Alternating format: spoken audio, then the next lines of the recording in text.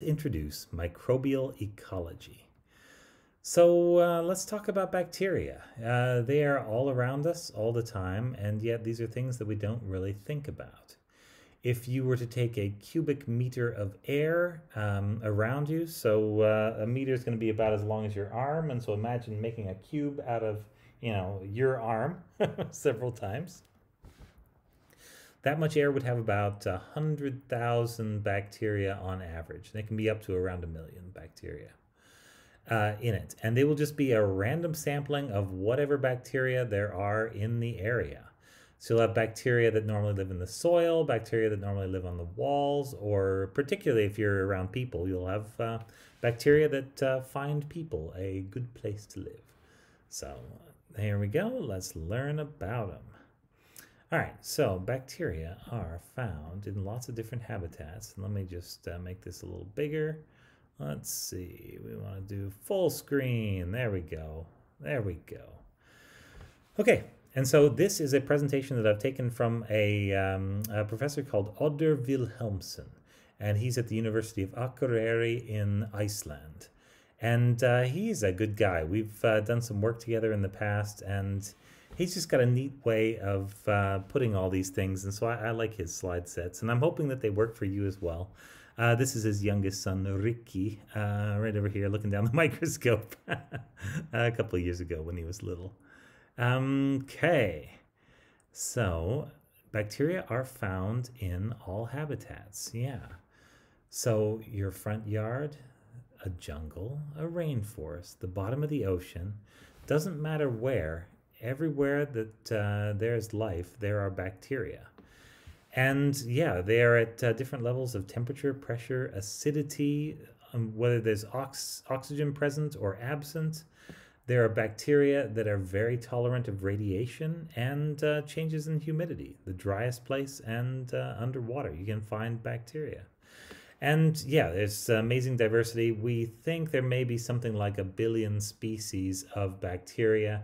And that is when we apply fairly strict criteria about what gets to be a species of bacteria to sort of keep the numbers down. Yeah, and compare that to something like, I don't know, a couple million insect species. I've seen estimates as high as 2.4 million for those. And everything else just pales in comparison. So there are far more kinds of bacteria on the planet than of anything else. And they make up a huge biomass, 500 billion tons if you were to get them all together in a great big pile. And yeah, that's 1,000 times the biomass of every single human. So if you stacked us up and you stacked bacteria up, yeah, bacteria would be a much bigger stack. So we think there are about 10 to the 30th bacteria on planet Earth. And this number comes from measuring the amount of bacteria in soil and in air and in water samples in lots of different environments, and then just sort of multiplying that up over the surface of the Earth. There are even some bacteria that burrow into rock for a living, so they are very interesting. Okay. As I said, this is Icelandic focused, but yeah, we can, wherever they say Iceland, you can imagine we're saying Texarkana instead.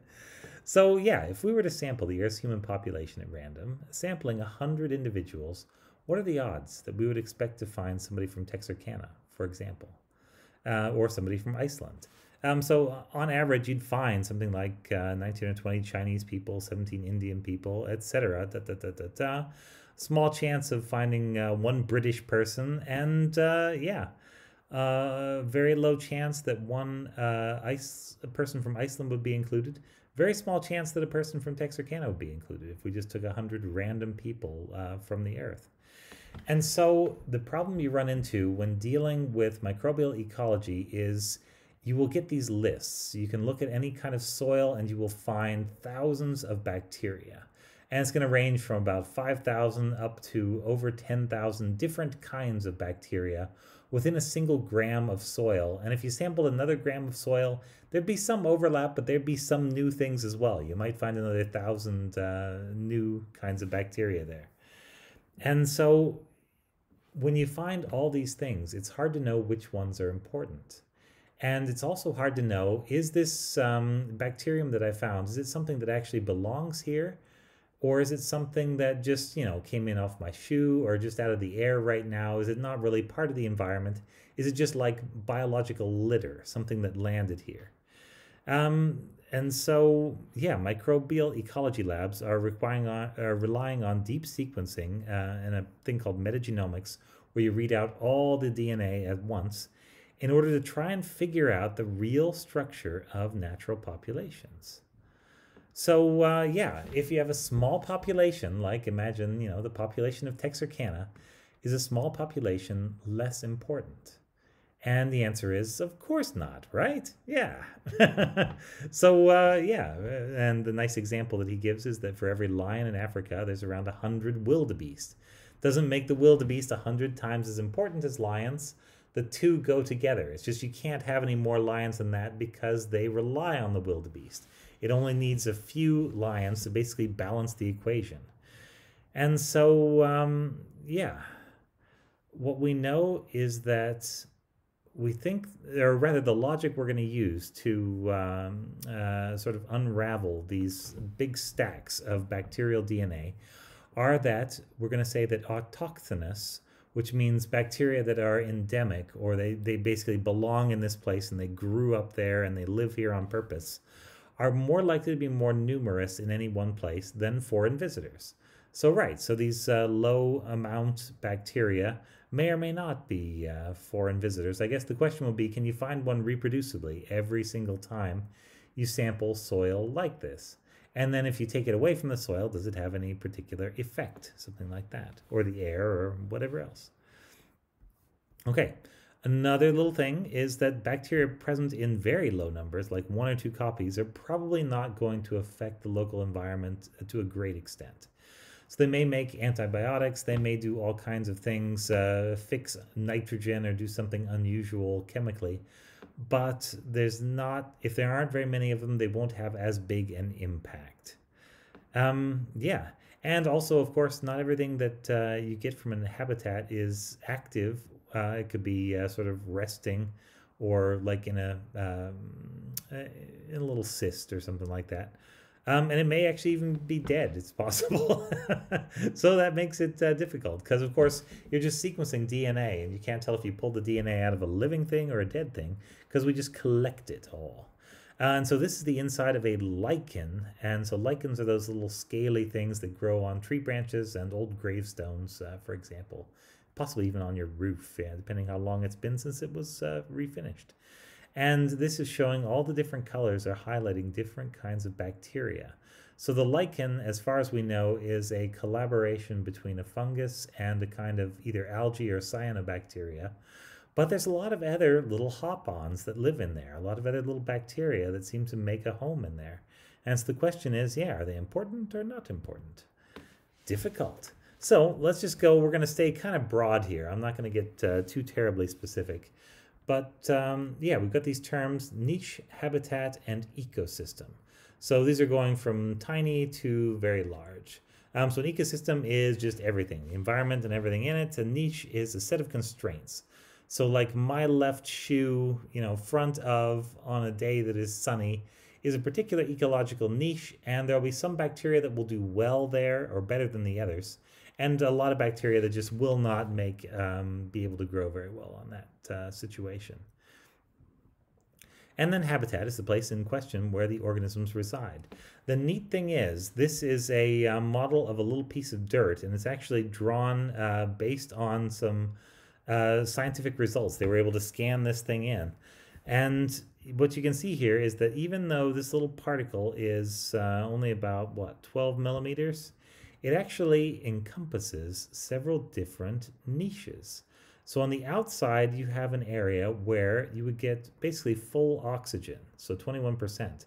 And as you step toward the center of the particle, there's going to be a bit in the very center of the particle that's actually not going to get any oxygen at all. And so there are some bacteria that will actually die if they come into contact with oxygen, but they could live on the inside of one of these little particles, and they would not be able to live anywhere on the outside. And for each of these little realms, there are bacteria that specifically need different amounts of oxygen. and do not do well when the amount of oxygen is different. So for each of these areas, yeah, each one is its own little world with its own little atmosphere that the bacteria can live in, which I think is very nice. Okay, a couple other general principles here. Symbiosis and syntrophy. So shown up here is this is a group of methane-producing microbial species, so bacteria. And there's actually three kinds here. There's the sort of light ones, there's the dark little round ones, and there's the long filaments. And the one that is the dark one actually needs these other two around for survival. They are in a feedback loop. One is producing a product that the other eats, which produces a product that the third one eats, which produces a product that the first one eats again. And so it's a nice little loop, and so these things stay clustered up. There are even some bacteria that will cluster up for warmth. If you put them in a warm environment, they all just stay apart from each other. But if you cool it down, they will just stick together in a big ball. And it's thought to be just like what penguins do to keep warm there in the Arctic. Or Antarctic, sorry. Anyway, yeah, so you've got parasitism among bacteria, where the parasite benefits and the host suffers. You got commensalism, where the guest benefits, the host doesn't really benefit, but doesn't really get hurt. You've got mutualism, which is where all the participants benefit, and so that's the normal sort of street definition of symbiosis. And you've got syntrophy, which is not symbiosis really, but it's cooperation.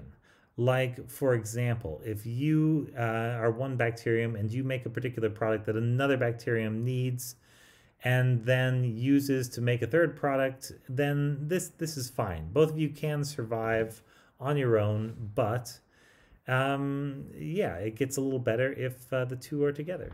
So, syntrophy. Okay, so if we're trying to deal with different organisms in a community, one way to think of that community is in terms of competition, because in a community like a soil community, there's actually relatively little amount of food present there. Plants do a wonderful job of extracting the little bits of organic material that are in the soil, but really, yeah, it's a pretty harsh world. It's mostly bacteria and sand inside a soil. And so this is the Verhulst model of population dynamics, showing how competition changes different populations. And so the idea that comes from this are that there are different parts of this equation that you can maximize and be successful. So for example, let's talk about these two. So we don't need to know the equation, but that is the equation if you ever want to look at that or do mathematical modeling. This is a simple one, but a useful one. So there are what we call R strategists, which are going to be modifying this R. And so if R is big, that's the rate of growth, then these are basically going to have lots of offspring.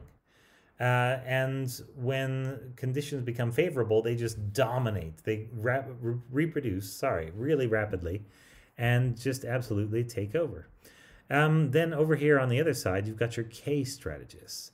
So K strategists are going to have lower growth rates than R strategists, because R strategists are about maximize the rate, have as many babies as possible. This is how we win. K strategists are going to adapt to the environment. So they're going to find some sort of energy source that other organisms don't use particularly much. They're going to find their own niche. And so they will spend more energy on these sort of adaptive processes that help it stay in that niche. And so these things would tend to be, yeah, more stress tolerant. Because they are not using the same food sources as all of the rest of the world. So pretty much anything can make a living eating glucose. That's just a real good universal food for everything that's on Earth. But something like a K strategist might, it might be able to subsist on glucose, but everybody's going after the glucose. And if it runs out, then you got to make do on your own. So a K strategist might use elemental sulfur coming from a hydrothermal vent under the ocean, like a little undersea volcano. And it might use that to power processes. It might use that as a way to make ATP and move electrons around. Something like that. And so these are both strategies that are viable in the world. And the really common things that you find in soil are probably going to be more over toward this R strategist side, and the rare things are either going to be K strategists or things that are dead or don't belong there, most likely. Okay, also consider there's a lot of antagonism in the world. So all these cool antibiotics that we have are actually things that are made by different kinds of bacteria, almost exclusively. And those bacteria are using them as weapons. So the bacteria produce antibiotics in order to fight other bacteria, because if you kill off the other bacteria, you can eat everything they're made of, and you get to eat all the food that you guys were fighting over in the first place. And so most kinds of bacteria will have some kind of antibiotic inside of them. It's just that most of these antibiotics are going to be generally poisonous or bad. And so these would not be things that would work well inside of a human body, because they would probably make us sick, just like they would make other bacteria sick. But there are a few antibiotics that actually specifically go after parts of the bacteria, like the bacterial ribosome, which is a little different than the eukaryotic ribosome. And by doing that, they are able to be used in humans because they hit something that we don't need. The antibiotic hits something very specific to the bacteria that is not found in the host. And so, yeah, that happens. In addition to this, you have so general antagonism. This is producing peroxides and things. Specific antagonism is making something like an antibiotic that will specifically kill off particular competitors. These are a anti-competitive measure. Each bacterium is trying to win by murdering the competition. And you have a lot of bacteria that will actually be predators of other bacteria. Some of these are like Delavibrio right down here. And so these are big E. coli cells, and Delavibrio is this little guy, and it's going to burrow inside, and then once it is in there, it's going to replicate, use up all the parts of the E. coli, and so here's the little swarm of Delavibrios inside, and then boom, it's going to burst out. So there's all the little Delavibrios, and here's our little chains of E. coli, and look at them all lined up, getting ready to go in and do it all again. Delavibrio can clean out stuff like E. coli from the soil, which is very neat. So, all right, if you do happen to find a new bacterium, what are you going to call it? How do you name things?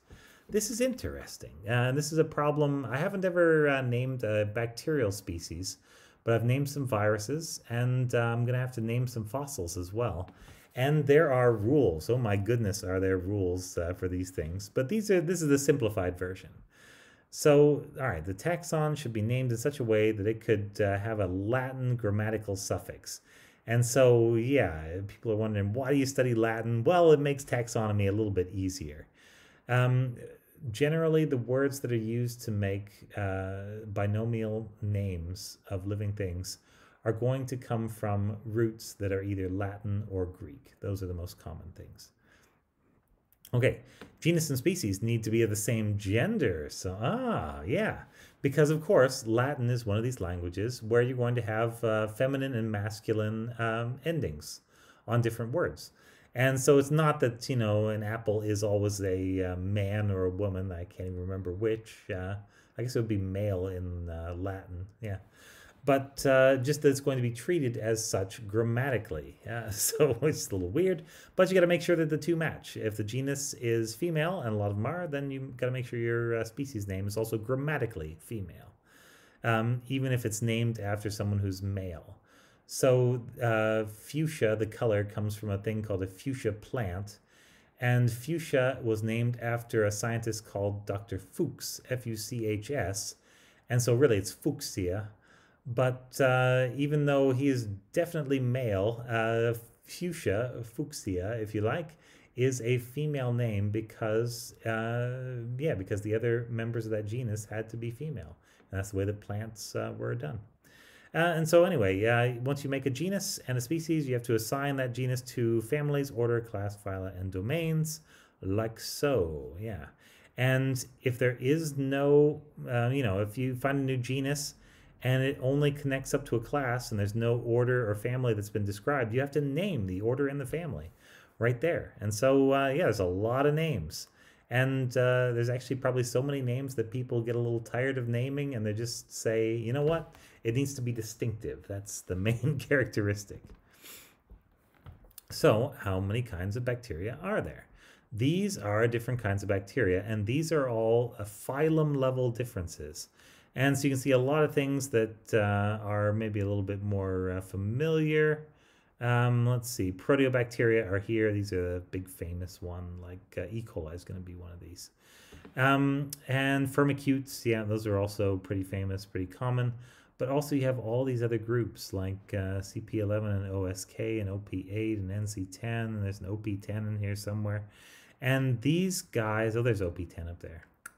These guys are all phylum level differences. So they're bacteria that live in the world, but we haven't even come up with a good name for the phylum yet.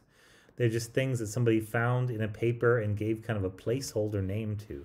So that's kind of sad. These things have been around for millions of years, and yeah, they deserve a name too, don't they? Okay. So microbial ecologists are also concerned about metabolic diversity. This is important. And by metabolic diversity, what I mean is that there are going to be different niches, perhaps even within the same little piece of soil. There may be one bacterium that produces a lot of leftover sulfate, and there may be another bacterium that's able to use that sulfate. And so depending on what kinds of metabolism you have, there may be an area where another bacterium is producing something that you can eat. And then, yeah, bacteria will naturally get together because no energy source goes unutilized on this planet. Something will invade and something will occupy every biological niche, if it is at all possible, if they can like stand to live there. The only places where you don't get bacteria living are places that are hotter than about 121 degrees Celsius. So way past the boiling temperature. That seems to be about the limit for human life. But yeah, within any little bit of soil, you can find lots of different metabolic diversity, and these things all work together.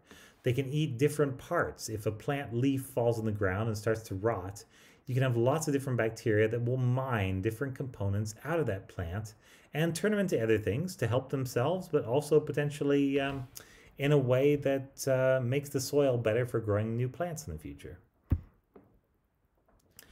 So one example of this would be the biogeochemical cycling of sulfur. So sulfur is something that's going to come out of the ground wherever you have a volcano or something like a hot spring. Although not much sulfur in the hot springs at Hot Springs, Arkansas, I've got to say, yeah. They're just warm and they're percolating through rock. They're not really volcanic. You know, they're not picking up those sort of volcanic sulfur. Anyway, sulfur is going to be converted in between sulfate over here and H2S, which is hydrogen sulfide. And hydrogen sulfide will kill you, but it's also a useful substance because it's easy to move hydrogens off. If you think back to our protease lecture in Biology 1, you remember that once we could pretty easily throw hydrogens off a molecule. And so if you can throw them off, then you can get at the electrons underneath, and the electron is really the goal here. And so, yeah, H2S is used as an electron source by a lot of different kinds of bacteria. And then anyway, at the very end of this, when you've used up all the possible energy, what you've got here is SO4 with 2 negative charge. This is as many oxygens as you can really fit comfortably around a sulfur molecule. And they've got 2 extra electrons they've stolen from probably hydrogen somewhere. And this is now, yeah, fully oxidized, and that's fully reduced over here. And so there are a lot of different pathways. And so there will be all these different pathways, like a sulfate reduction pathway would end up charging up and making some H2S. Or sulfate assimilation pathway would take sulfate and turn it into SH groups on proteins. Yeah. Which cysteine is one of those amino acids that has SH groups, and also methionine has a little sulfur right near the end of it. And so on. Lots of different pathways to move these elements and nutrients around in the environment. And yeah, so there are even particular systems. One's called a SOX system, and that will oxidize reduced sulfur compounds directly to sulfate. So a SOx is a way to directly kind of extract a little bit of energy from H2S and turn it straight into sulfate. So that's the SOx system. And what they're doing as they're doing that is actually they're extracting some electrons, and they're probably going to be using up some water molecules or oxygen molecules in order to do that. Also, there's going to be iron oxidation. Yeah, there are entire ecosystems that run on an iron economy rather than a sulfur economy or a methane economy, or like an oxygen economy, which is what we would operate on. And if you ever see a puddle or a little bit of industrial runoff that looks kind of like this, sort of orangey brown and chunky, chances are these are going to be some of these iron-loving bacteria, iron oxidizers that are going to grow in there. A lot of these things do not require oxygen in order to live. They will use iron to effectively breathe. And they'll be switching iron back and forth from the 2+ state to the 3+ state, because iron is one of those transition metals, and it can do that. It can go back and forth. And so this is a little picture that shows you how you can use iron to basically feed a cytochrome C to charge up an NAD into an NADH, which will then, plus the cytochrome A, be used to drive this little cycle. And we're going to spin this proton pump around. The protons are going to come through. And as they do, they're going to twist this, and we're going to turn ADP into ATP. So it's very much like the ATP synthase that we see on mitochondria. Mitochondria are related to some of these bacteria, I think would be the easiest, simplest explanation for that. Yeah, and so you can look in the world, and there are iron oxide reducing bacteria. So these jars all have the same amount of iron in there, but you can see that some of these bacteria in the jars have actually mobilized the iron, which is why it looks all cloudy in there. And they've mobilized it and started to use it. And so bacteria spend a lot of their time hunting and harvesting iron. Iron is particularly important for things like E. coli, for example. It has special proteins that go out and mine the iron out of the environment and collect the iron and store up the iron, because it needs the iron to effectively breathe, to be able to move electrons around and make ATP. This is how the cell functions. Okay, so in the end, in different areas, even if we're just talking about lithotropic energy sources, which are things that are coming from stone, like from underground, you can actually find these sort of different sites, and at different sites you'll have different ranges of what might be coming out. So there'll be areas that are going to have a lot of ammonium in there. There are going to be areas where you're going to get iron sulfide coming right out of the ground, or carbon monoxide is going to be coming from combustion engines, for example, like on your car. And each one of these molecules is potentially a food source for something. There's something out there that can use any food source you want to name, or at least use it for something. It doesn't necessarily gain energy from it, but it can use it to drive some important process. And so that's the idea, and that's going to be the end of this. I just wanted to give you a nice little overview of the sort of complexity that we run into in the soil. Microbial diversity is fascinating, and it's a topic that is not particularly well understood. And so the next best thing to actually bringing Dr. Wilhelmsen here to talk to you is me trying my best anyway to give his talk to you. And so that's what we've got. Hope that worked for you. Talk to you.